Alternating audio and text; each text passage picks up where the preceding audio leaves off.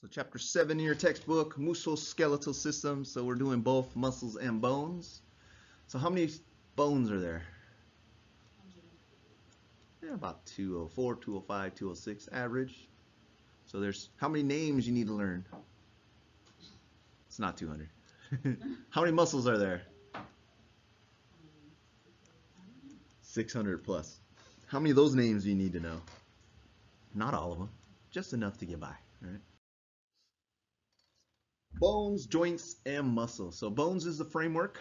Muscles, you get to pull against those bones for movement. The other thing muscles do is heat. And bones, not just only movement, but protection. So your ribs protect your internal organs, protects your brain, your skull hopefully does. So we got the skull. It's made out of multiple bones, right?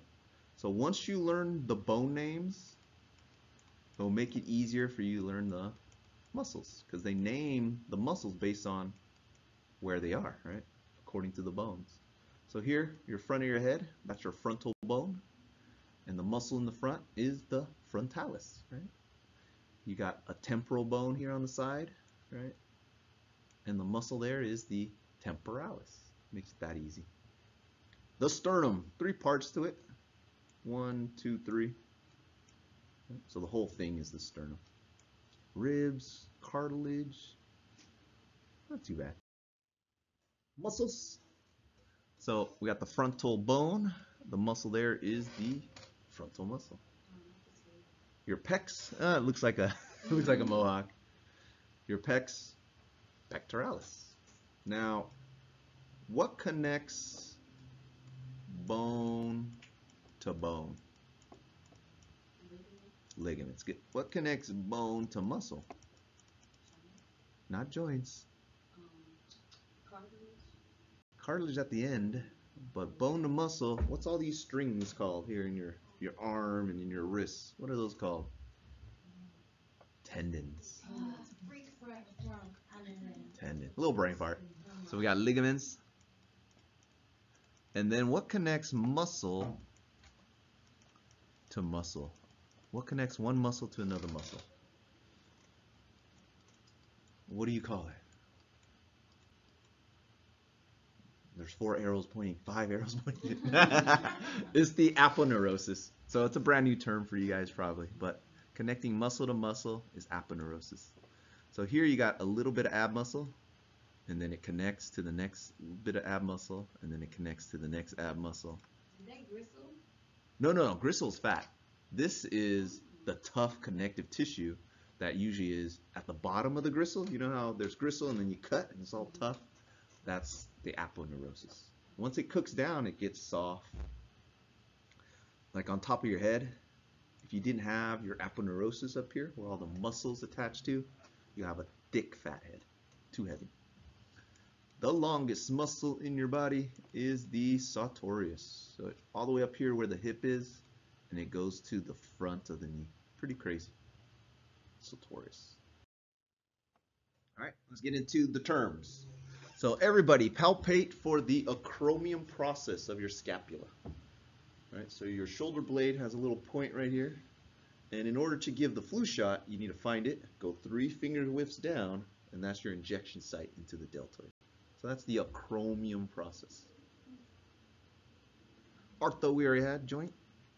Brachii, that's the upper arm. The lower arm is usually anti-brachii. So brachii, anti-brachii. Anti, I guess, before the arm. Bursa, those are cushion in your joints. Your meniscus, it's like airbags that cushion your joints.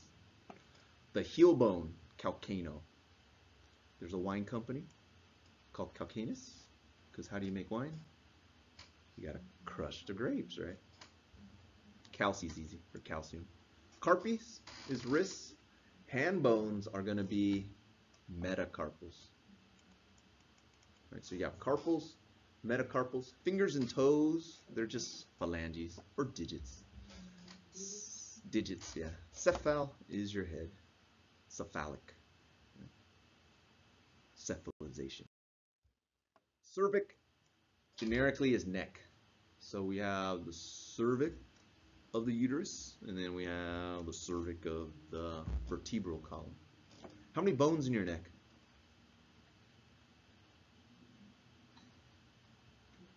7. How many bones in a giraffe neck? I think 7 as well. Their bones are just longer. Mammals and mammals should be the same. Chondros cartilage, recall, hypochondriatic region. Right, your 9 regions. And then bumps on the bone. So you see these round kind of bumps here, this round bump here. All right. Any bump on a bone is called a process, but there are particular names for different processes. So a condyle is one of them. Coast is ribs. Crane for skull. Easy. Fingers and toes, dactylo. And then every muscle is covered by a tissue layer called fascia. So if you ever ate like a chicken drumstick, right, and you see how those muscles kind of just fall apart, that's because every muscle belly is wrapped around in fascia. It's sac. It's muscle sac. Femur, the largest bone, right? That's your thigh bone. And then the humerus, that's your upper arm bone, humero. So this is not too bad. A lot of the terms are just shortened of what the term is. Makes it easy. Your hip bone has 3 parts. So the ilium is not a bone, it's just a portion of the coxa bone. So that is right here in front. The ischium is the part of the coxa that you sit on. So literally, that's your butt bone. And then in the front, where your pubis symphysis is, where the 2 bones join together, that's the pubis region. Who is the Hunchback of Notre Dame? So quasi, I think it starts with a Q, but it kind of sounds like kyphosis. Right?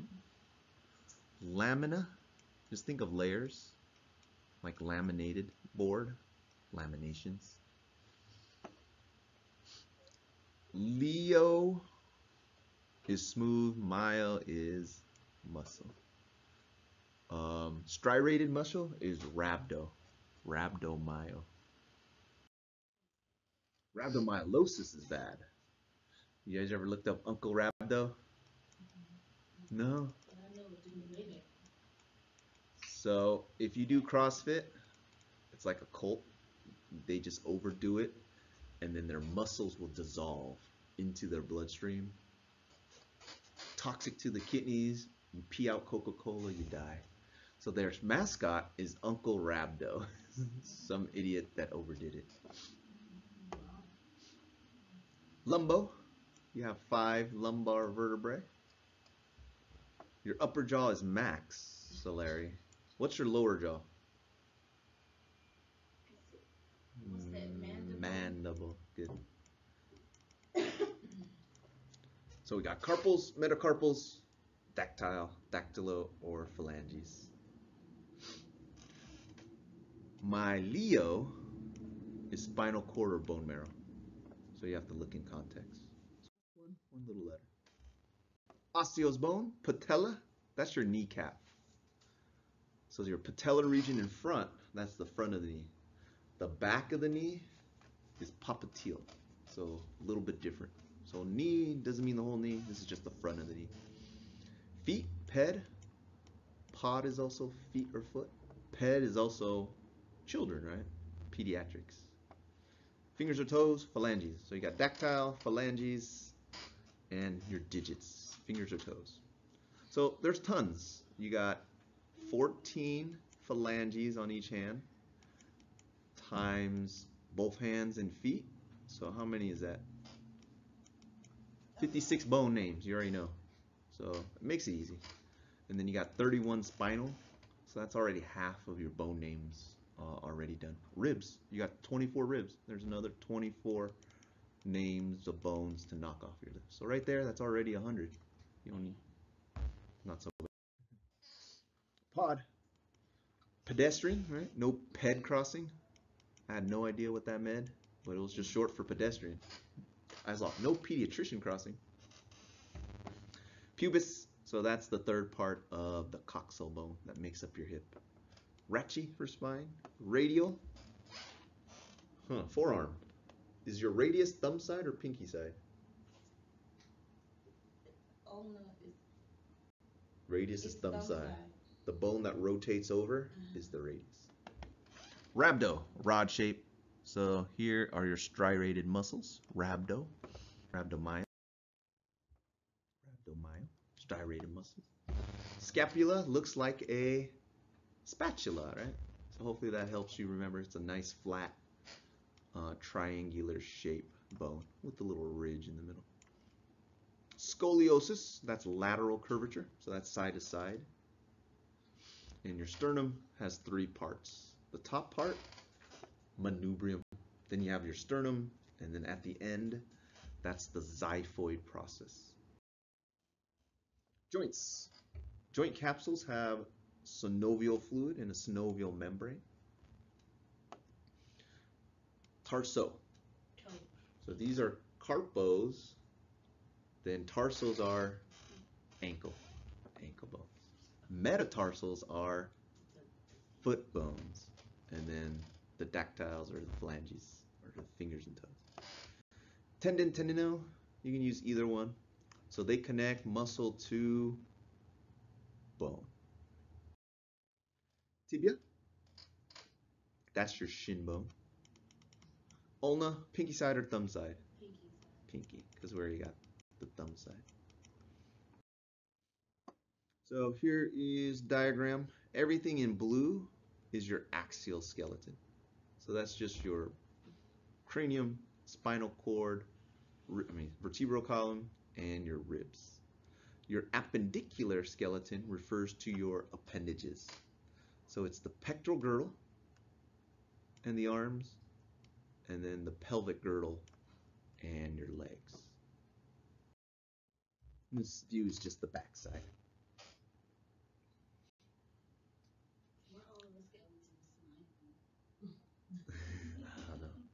So here, the ilium, so this portion of the hip bone is the ilium. The ischium, which you actually sit on, is right here. And then in the front is the pubis.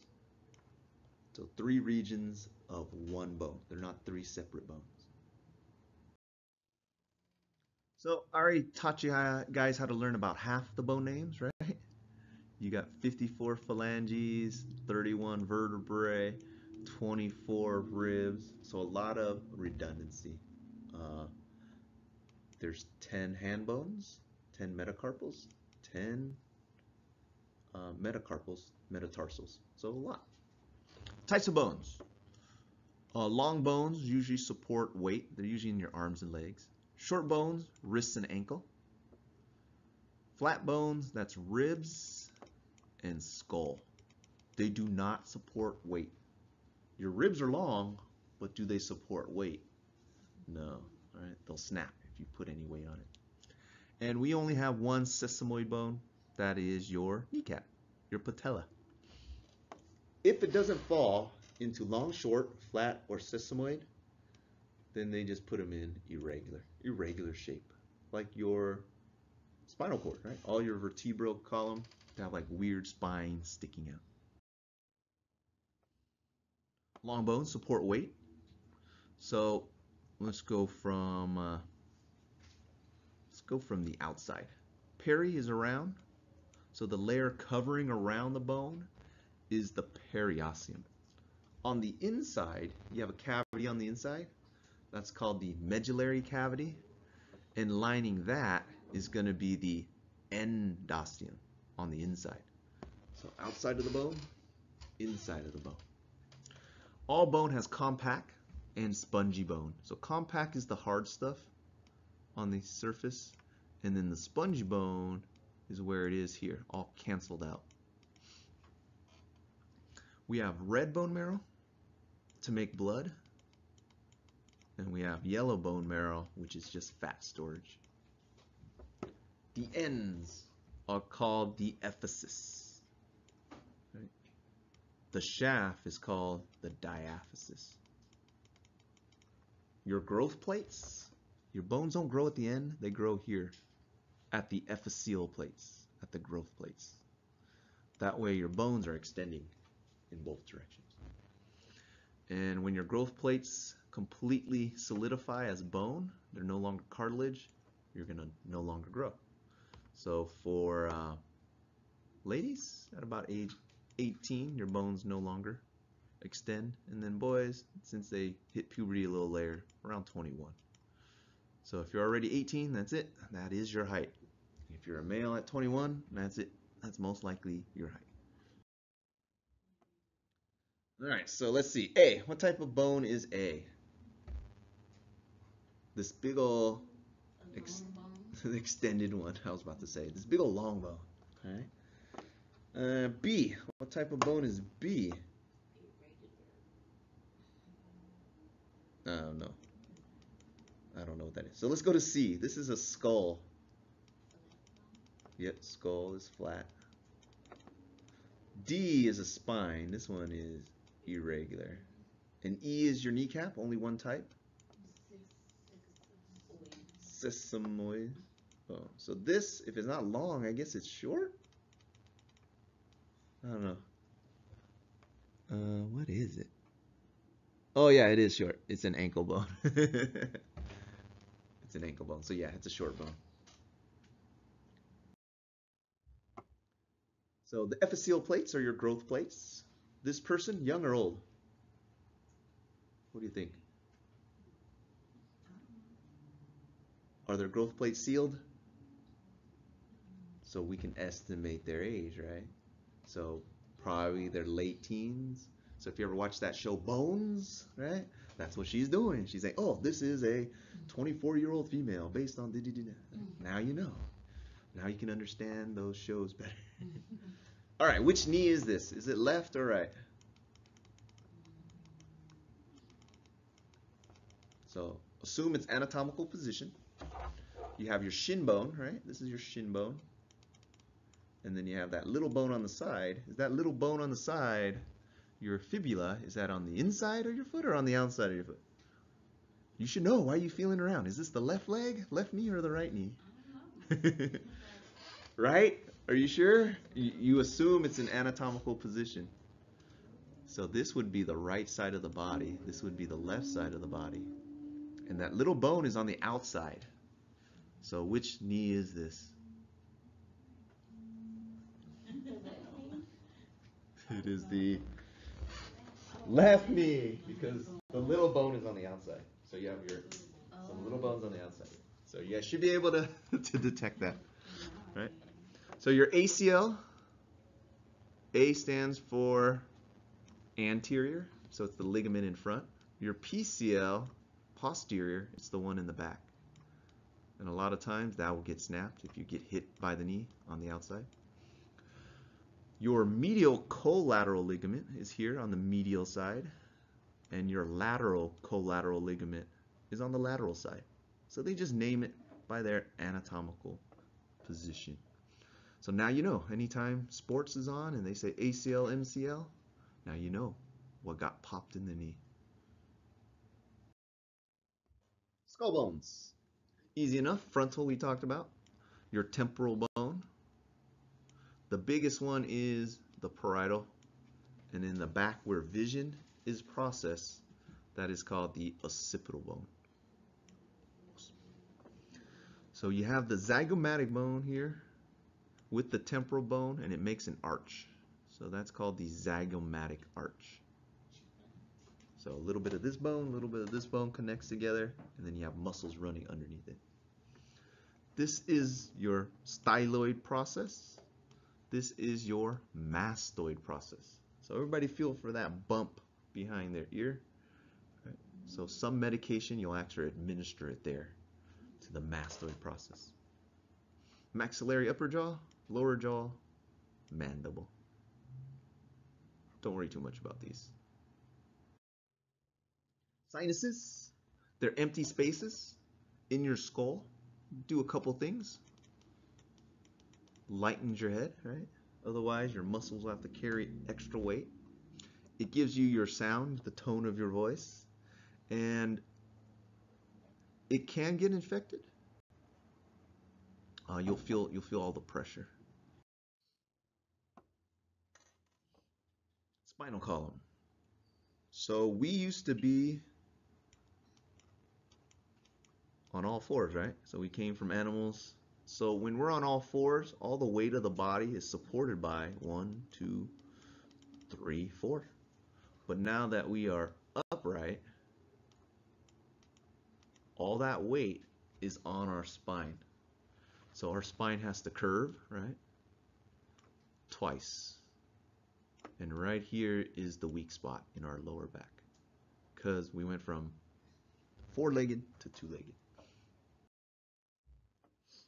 So here's our vertebral column. Now we're supported on two legs. The sacrum is fused. It's about 5 vertebrae that fuse together. And the coccyx, anywhere from 3 to 5. So people have varying numbers of bones in their body.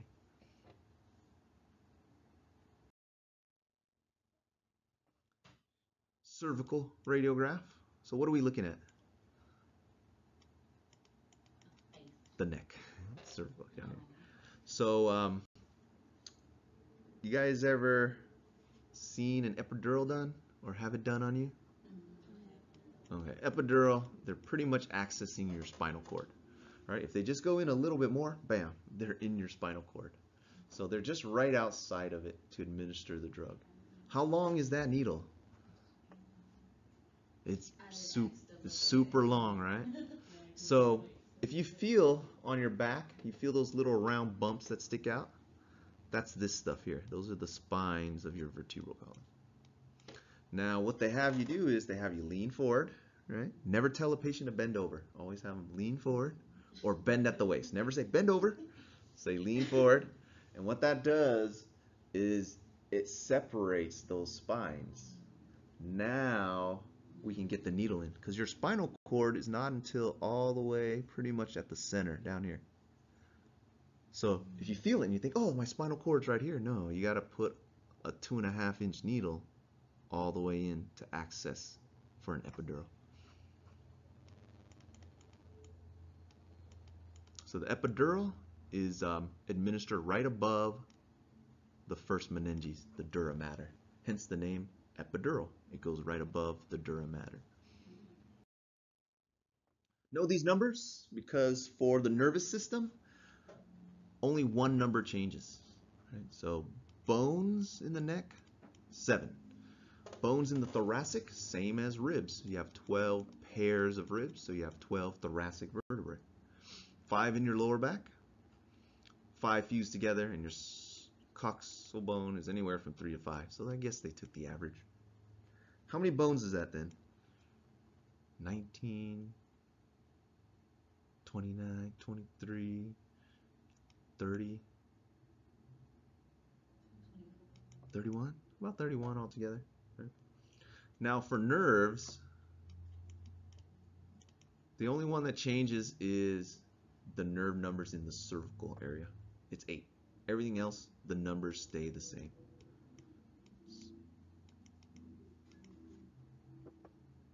$30-something, yeah. So 30-something for your vertebral column. Most of those. The girdles. So what connects your appendages?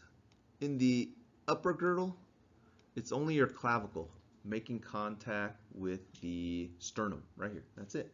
Everything else of your arm is floating. It's held together by muscle and tendon. The lower pelvic girdle, of course, is fused to the sacrum. So it's actually fixed to the spinal cord. True and false ribs. Did you guys know you had false ribs? So true ribs connect to the sternum directly, right? So here, 1 connects, 2, 3, 4, 5, 6 connects, 7. That's the last one that connects directly to the sternum. 8, 9, and 10, they connect to the cartilage of the previous one. 11 and 12 are floating. So I think they did a wrong number here. I guess those those are false as well. They don't connect. So that's why they are false ribs. They don't directly connect to the sternum. Male versus female, of course, for childbirth, a little bit wider. And the pubic symphysis during childbirth, it's a partially movable joint, so it can flex.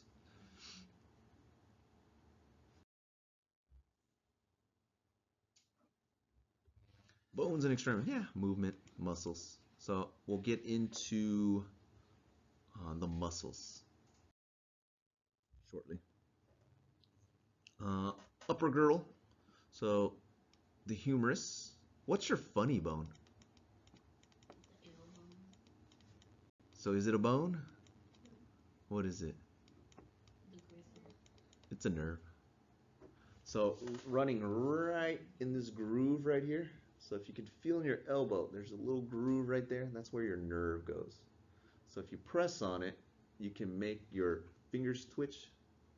So if I press on the nerve, you see that twitching? There you go.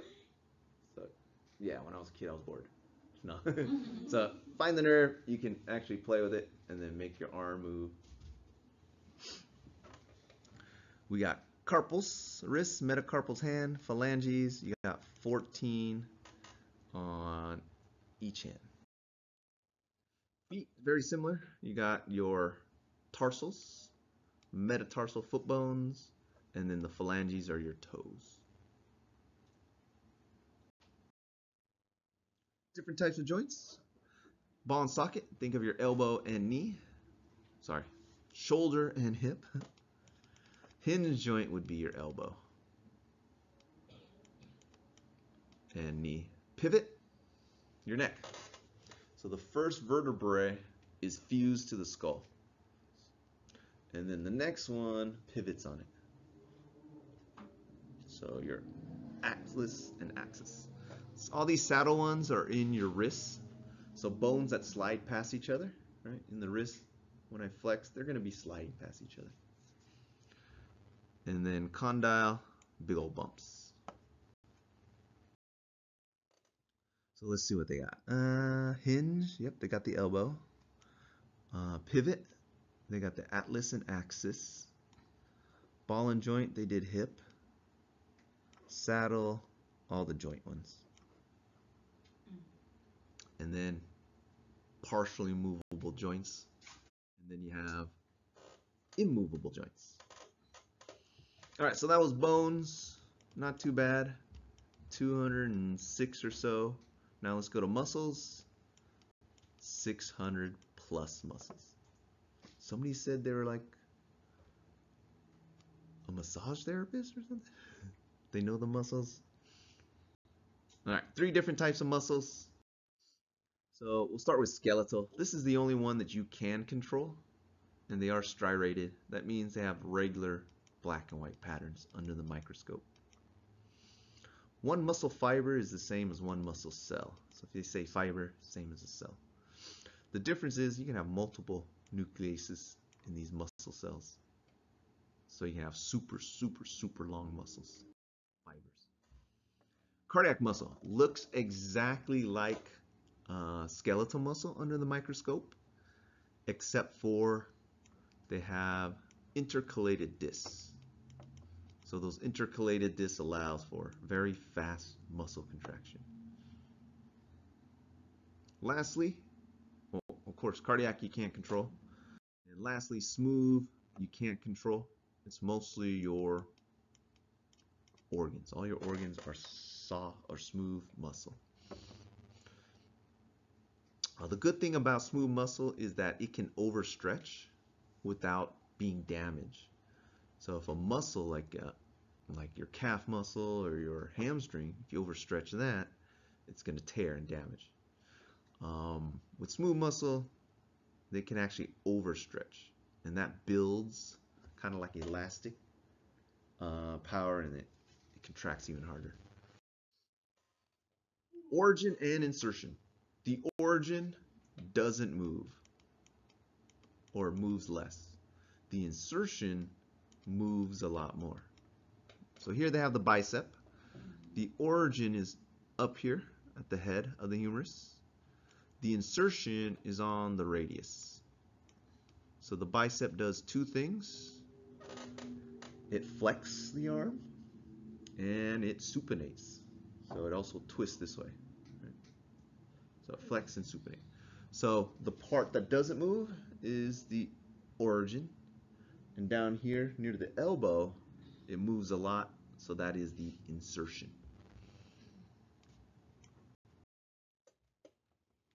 When I'm addicted, I'm drawn towards the substance. Supinate, turning up. Pronate, turning down. Usually in the hands. Supinate and pronate.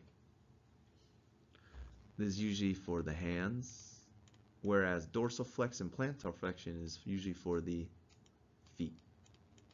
So pointing toes down, pointing toes up. Radiograph. Pretty cool image. You can see the blood vessels. Orthoscopic. So this is joint. Scopic is, well, I'm using cameras. They used to cut you open, do their surgery, try to put you back together. Now they'll do a lot of orthoscopic surgery using just probes and cameras.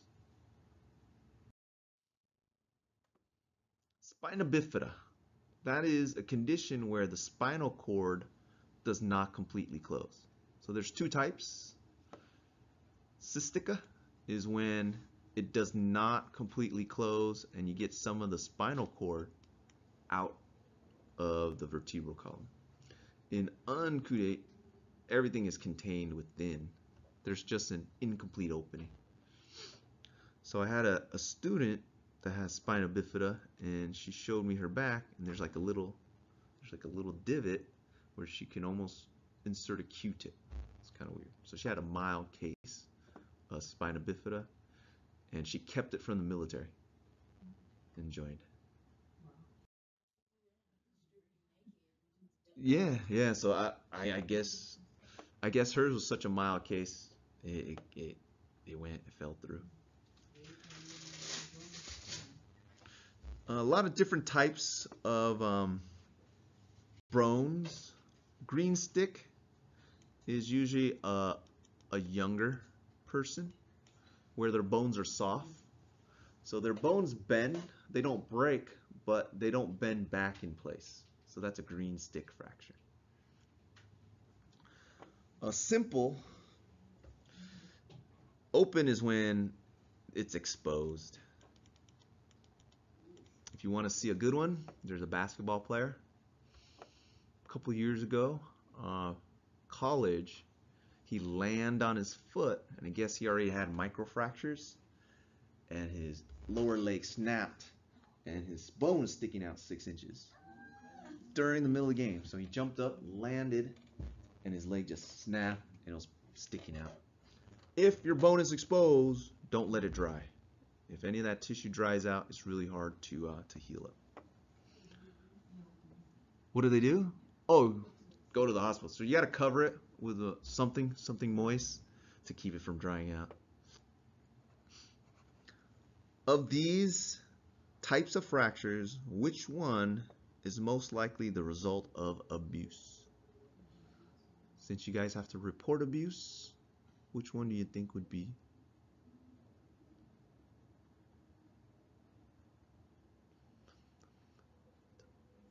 It could be either one of them. Simple. Spiral. Yeah, because you grab little kids and you yank them. Bones tend to break in a spiral pattern. So this is, what's going on here, right? Green sticks, okay, they're young. Kids fall down all the time. Yeah, but spiral fracture, just ask good questions. Osteoporosis. So your bones become porous. You lose the calcium, and you will lose height. So she was this tall.